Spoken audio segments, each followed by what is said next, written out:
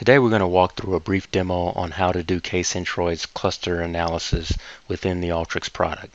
The k-centroids analysis tools are located under the Predictive Grouping Tool category, and there are three tools in particular that we're going to address. One is the k-centroids diagnostics tool. The next is the k-centroids cluster analysis tool, and finally we're going to address the append cluster tool. So the first thing to discuss is why would someone want to do a k-centroids analysis in the first place? And the reason being would be any time that you may have business units.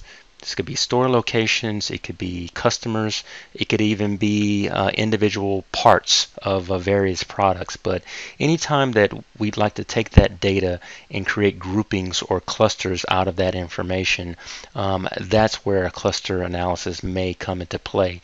Another thing to be aware of is that when you're running a cluster analysis, that's based on multiple numeric variables associated with those items, be it business units, customers, or for example part numbers. Now in this case we're going to take a look at individual stores. That's what you see here listed below. We have multiple stores, 526 to be exact, and then we have some information about those stores. Here we have square footage.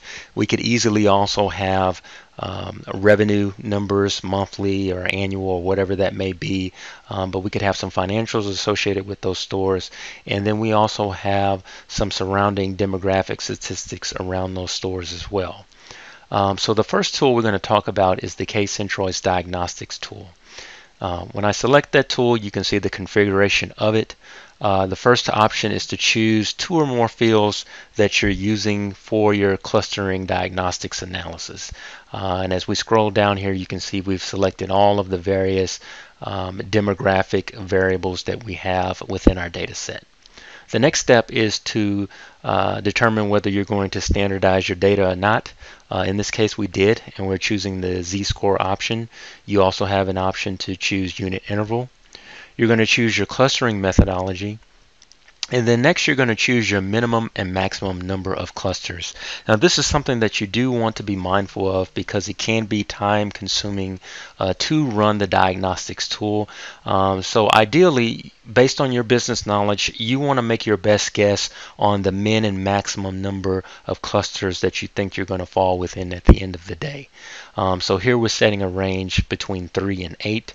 Next you have your bootstrap replicates. This is basically telling us the number of iterations that the model is going to run for each number of clusters. So the model is going to run, in this case, 50 times for 3 clusters. It's then going to do it for 4 and so on up to 8. The maximum number of replicates that you can choose is 200.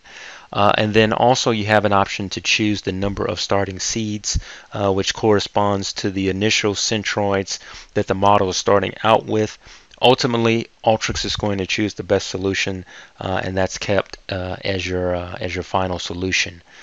If we click on the browse, I've already executed the workflow for time's sake, but if we click on the browse tool and look at the results that we have, we can see a breakdown of the indices that are generated, and there's 2 summary statistics. One is the adjusted RAND approach, and then also you have the Kalinsky method as well.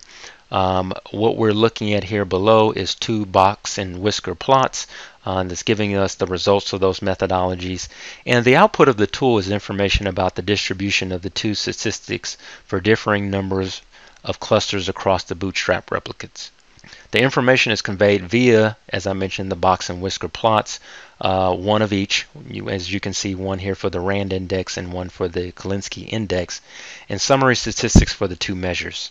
The preferred number of clusters based on each measure corresponds to one with the highest mean and median of the solutions compared.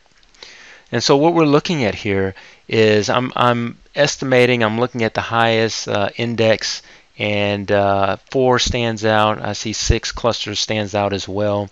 I'll also mention that this is not necessarily an exact science. You may start out with 6 and come back and also run your model with 4 clusters.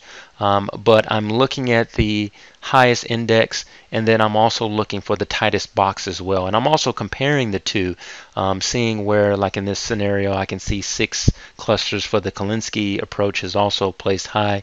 So in this case, I'm going to choose 6 as the number of clusters that I'm going to start out with. But again, I could easily come back and decide, hey, I maybe also like to run the same scenario for 4. But we're going to start out at 6. So I'm going to go ahead and minimize this window. Once you've run the K-Centroids diagnostics tool and determine the number of clusters that you're going to go with, there's no need for you to execute the tool again within the workflow. So in this case, I have it in a separate tool container, and I'm going to go ahead and minimize that container. So we'll just disable that. And so we're going to go with 6 clusters. That next brings us to the K-Centroids analysis tool. So when we click on that, we're prompted to give the model a name, which we're calling cluster analysis. We're going to choose the same number of variables, or same variables, I should say, that we selected for the diagnostics, which we have done.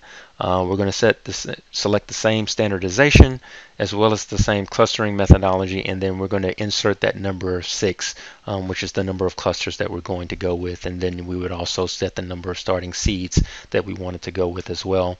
And then you have some different plotting options, graphical options for determining how you want your output to be generated.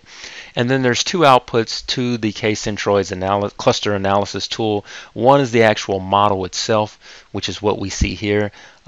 We could execute that downstream, which we will, or we have, and I'll get to that in just a moment. But then we also have the report that's been generated, and that's giving us the output results of the analysis. And so we're getting a breakdown on the number of stores that are being assigned to each individual cluster, as well as some additional summary statistics on the individual variables that were selected. Okay, so we're going to close this window. This model could be saved out and retrieved at a later point in time. In this case, for the demo, we're passing this on to the append cluster tool. So as you can see, there are 2 inputs for the append cluster tool. One is the actual model itself, and then also we're plugging in our data, which in this case are our store locations. The only thing we're required to do in terms of configuration for the append cluster tool is to give it a name, and for the results of that, we're getting all of our data as well as the appended clusters. In time, the key thing I'd like to know is the store and its corresponding cluster. And so if we look at the browse tool, we can see our final results of each individual store and its corresponding cluster. And from here, we would then take this information and make whatever business decision or decisions that we need to make. Maybe in this case, in terms of stores, we're determining what stores we're keeping, which ones we're closing, and maybe what stores may be modified in various ways. And we would make those decisions, again, based on the cluster that each store falls within. This concludes how you do clustering analysis within Alteryx. Thank you.